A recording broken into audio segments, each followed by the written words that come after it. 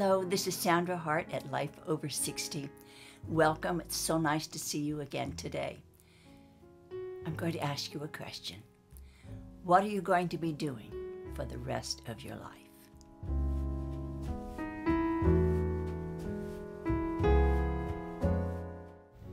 And then when I was 12 years old, my daddy took me to the circus, the greatest show on earth. There were clowns and elephants and dancing bears and a beautiful lady in pink tights that flew high above our heads. And as I sat there watching, I had the feeling that something was missing. I don't know what. But when it was over, I said to myself, is that all there is to the circus? Is that all there is? If that's all there is, my friends, then let's keep dancing. Today's conversation is going to be about a couple of things. Remember, all of you who are 60 or maybe a little bit younger, a little bit older, remember that in 1969, Peggy Lee made very famous that song, Is That All There Is? Well, I absolutely loved the song, but at that time in 1969, I had just had my very last baby, and I was more interested in taking care of my family, and I really wasn't interested in thinking about for the rest of my life. But that really has all changed now that I've been older. Is that all there is an open question that on the surface belies the emotional detachment from life that it deeply represents. And it's an emotionally detached state that probably each and every one of us can identify with at least sometime in our lives. A while ago, I met someone who was having a crisis, but it seemed that her life was crisis after crisis. One thing after another was happening to her.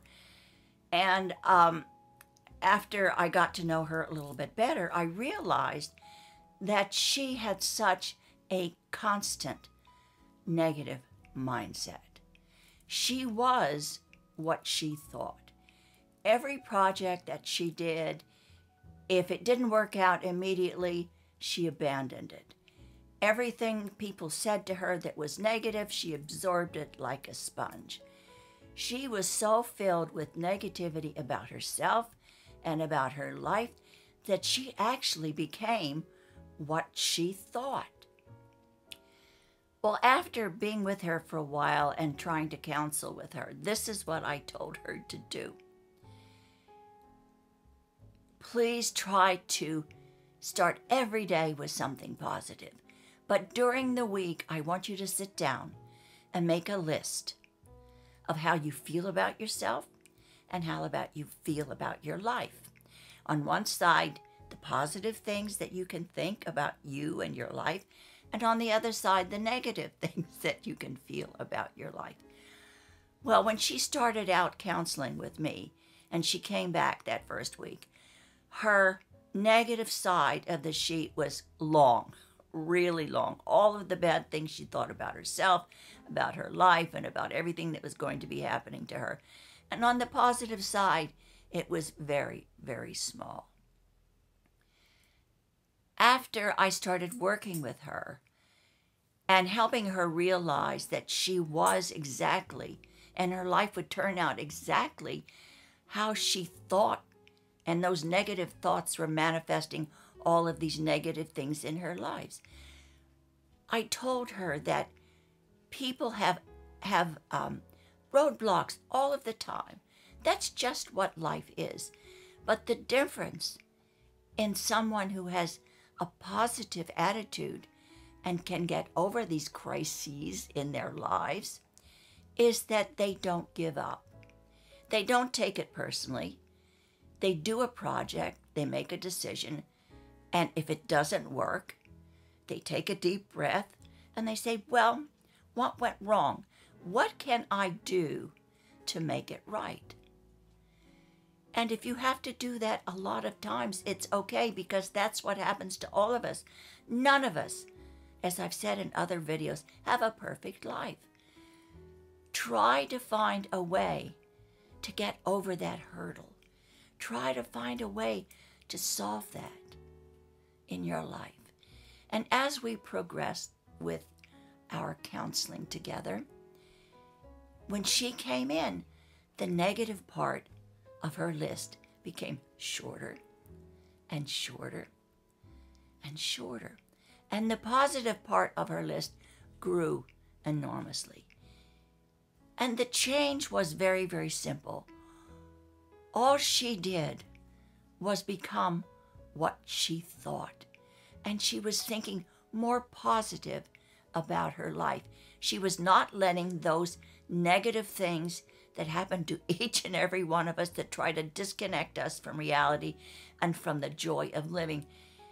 She started to be thinking positive about herself and about her life, and believing that she was worthy for success. Her life completely changed. So is that all there is? For her became, yes, there is a lot more for me, and I can do it. This should resonate with all of us, because we are what we think, and this is something that I had to learn along the way. Surely we do not want to go through the rest of our lives feeling negative about ourselves and about events that are around us.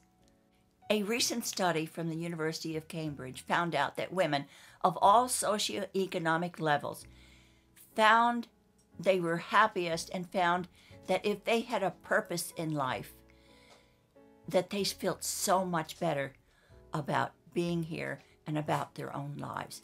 So finding purpose in your life is a very important equation to this. Is that all there is? Now, what am I going to be doing for the rest of my life? That has more meaning for me now that I am pushing 84 in a few months than it did way back when. But that's an important question for all of us. What are you going to be doing for the rest of your life? It doesn't matter if you're 18 or 85 or 70. This is something we really have to think about, because we truly do not want to be wasting those days, those hours, those minutes of our lives on things that are superficial and are not meaning for us and don't give our lives purpose, do we? What are you going to be doing with the years that are left for you? Now, that's the big $64 million question. I certainly don't want to become jaded, but is it enough?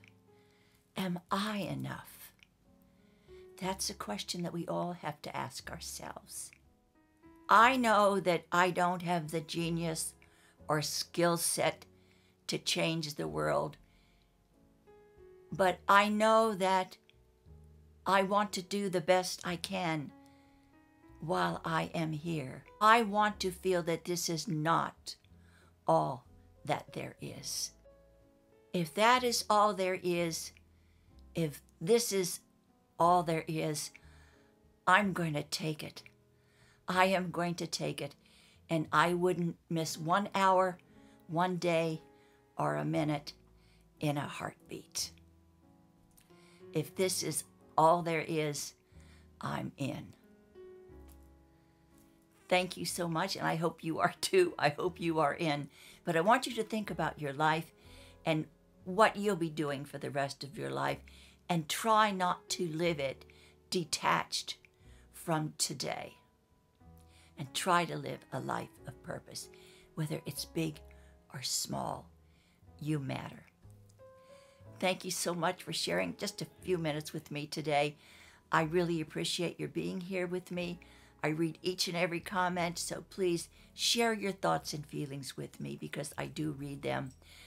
Be good to yourself today. Be kind to whomever crosses your path. Let's all spread the word of love. Pray for peace.